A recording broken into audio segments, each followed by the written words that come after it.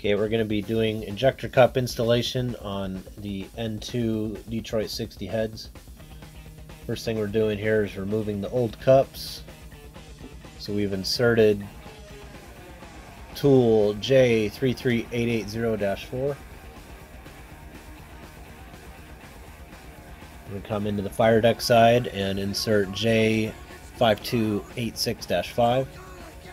That just threads in by hand.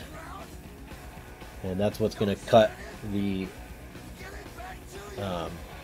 flared end of the injector cup so we can remove it.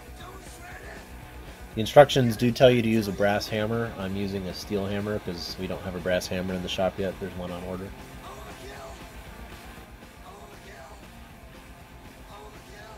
While you're tapping away at it, you want to keep tightening up the, well, either end, I guess.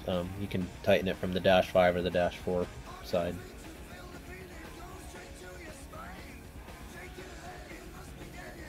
Of course, this is, like I said, this is the N2 version. Everything N3 and up, we're using threaded injector cups, so you don't have to remove the head. But I couldn't find any videos doing the N2 style. I'm replacing the cups because the flared end was leaking, so it was filling up the cylinder full of coolant. And you could just do whichever one your bad one is, but the cups only cost like 12 bucks, so I went ahead and do all of them.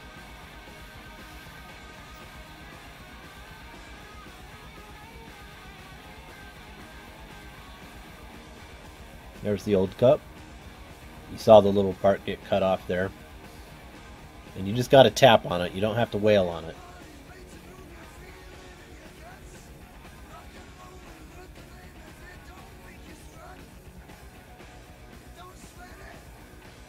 Okay, now you're going to clean out the injector cup seat real good. You don't want any crud in there fucking with the O-ring.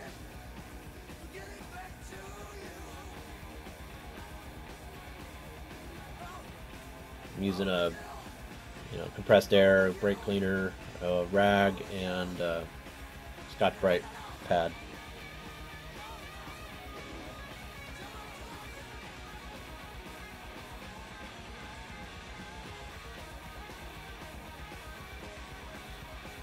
There's actually a brush for that. Still have to purchase it.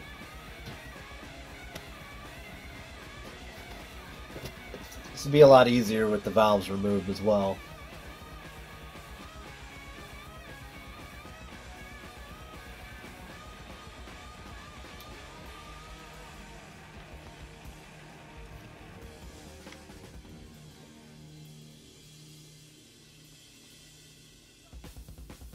Okay, we're taking the 33880-4.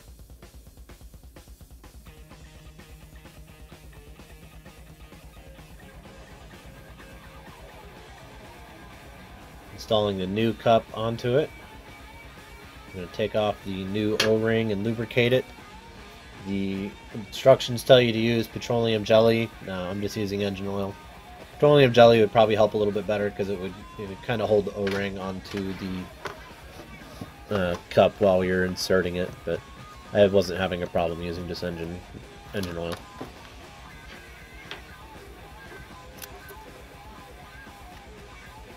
Okay, now lightly tapping that in. This is where having the valves off will make it easier, and you're just lightly tapping that in so the flared end comes out of the hole on the fire deck side. You don't want to whale that in there. Installing injector crab or injector hold down, whatever you want to call it. You're going to see me using the drill a lot. I'm not using the drill to tighten or to break torque. I'm just using it to speed up the process of this video. So I'm just kind of getting it down there and then finishing it by hand. I do not recommend using a drill unless you are going to just do it lightly. We're torquing the injector crab down to the standard torque, 45 foot-pounds.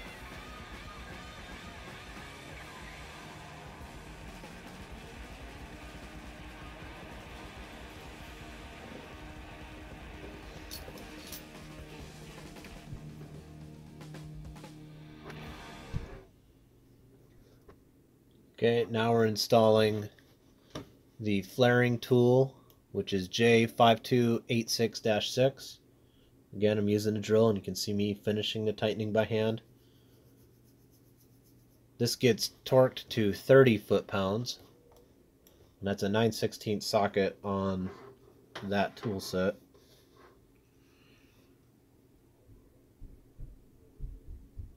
Unfortunately, the tool sets are getting hard to find, so if you don't already have it, you might be kind of up creek looking for one.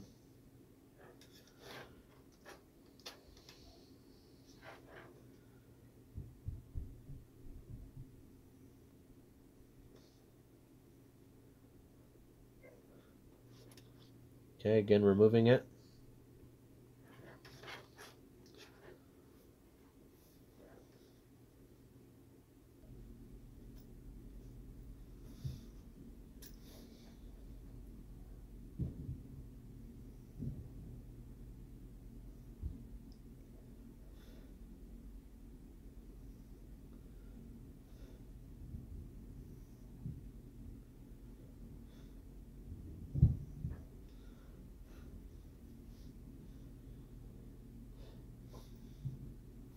Okay, we're taking out dash 4 tool.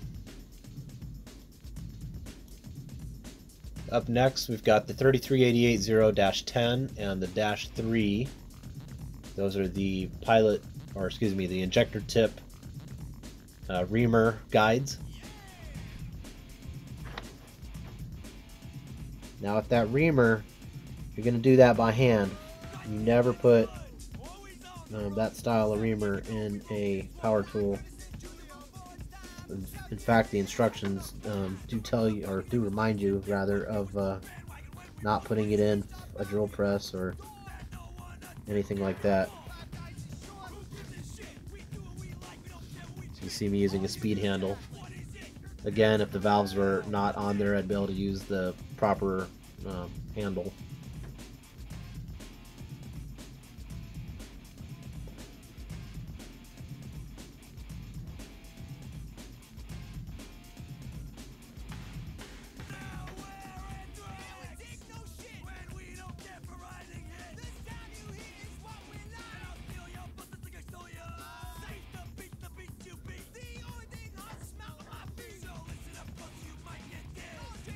Doesn't take much to clean that out. Now there's cutters on the bottom of that reamer, which you don't want to hit the inside of the injector cup. So when you'll feel it push through, just go ahead and stop. You don't want it to bottom out when you push it down.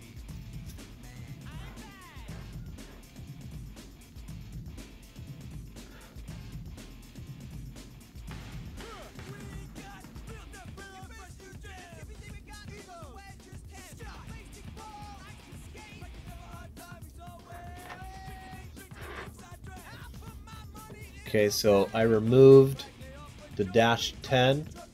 Right now we're installing the 33880-20. And that's going to be the backstop for the injector cup reamer, or the seat reamer. So the seat reamer is 33880-1.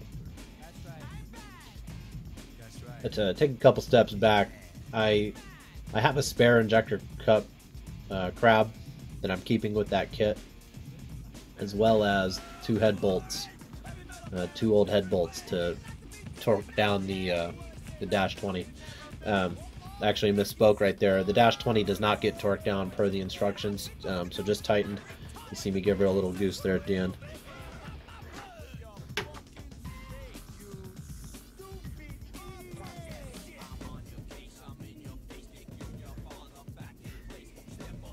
So that dash 20 is used as a guide for the injector cup reamer. There's a little pilot tip on the end of it. So as soon as that pilot tip impacts the front face of the dash 20, that's it. It's not going to go any farther.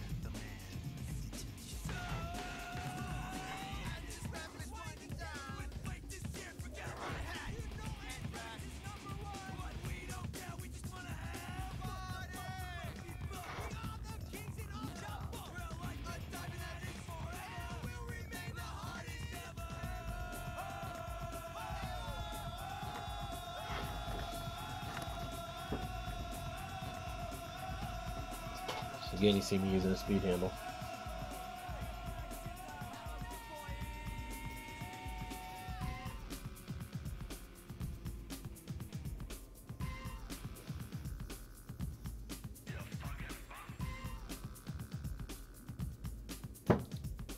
This is removing the dash 20.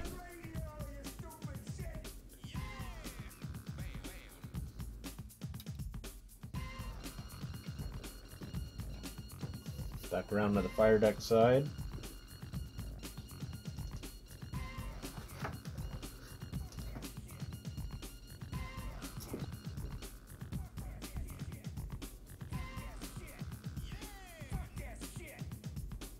Okay, now I am going, there's the cutting tool for the excess tip, flared tip. I do put that in my drill.